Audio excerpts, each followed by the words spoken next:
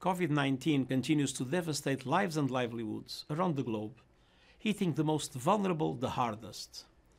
This is particularly true for millions of people on the move, such as refugees and internally displaced persons who are forced to flee their homes from violence or disaster, or migrants in precarious situations. Now they face three crises rolled into one. First, the health crisis, as they become exposed to the virus, often in crowded conditions where social distancing is an impossible luxury, and where basics such as health care, water, sanitation, and nutrition are often hard to find. This impact will be even more devastating to the large number of people on the move who live in the least developed countries. 1/3 of the world's internally displaced population live in the 10 countries most at risk to COVID-19. Second, people on the move face a socio-economic crisis, especially those working in the informal economy without access to social protection. In addition, the loss of income from COVID-19 is likely to lead to a colossal $109 billion drop in remittances.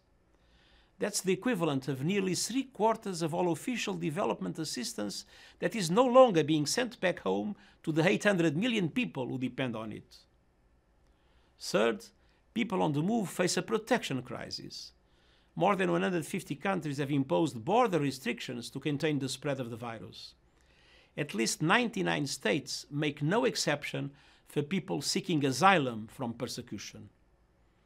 At the same time, fear of COVID-19 has led to skyrocketing xenophobia, racism, and stigmatization. And the already precarious situation of women and girls is ever more dire as they face higher risks of exposure to gender-based violence, abuse, and exploitation. Yet, even as refugees and migrants face all these challenges, they are contributing heroically on the front lines in essential work. About 1 in 8 of all nurses globally, for example, is practicing in a country different from where they were born. The COVID-19 crisis is an opportunity to reimagine human mobility. 4 core understandings must guide the way. First, exclusion is costly and inclusion pays. An inclusive public health and socio-economic response will help suppress the virus, restart our economies, and advance the Sustainable Development Goals. Second, we must uphold human dignity in the face of the pandemic and learn from the handful of countries that have shown how to implement travel restrictions and border controls while fully respecting human rights and international refugee protection principles. Third, no one is safe until everyone is safe. Diagnostics, treatment, and vaccines must be accessible to all. Fourth and finally, people on the move are part of the solution. Let us remove unwarranted barriers, explore models to regularize pathways for migrants, and reduce transaction costs for remittances.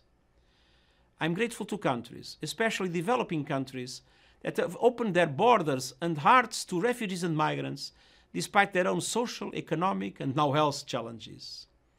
They offer a moving lesson to others in a period when doors are closed. It is essential that these countries are provided increased support and full solidarity.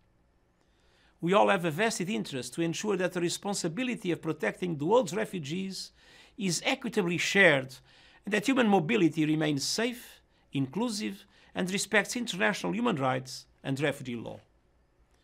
No country can fight the pandemic or manage migration alone.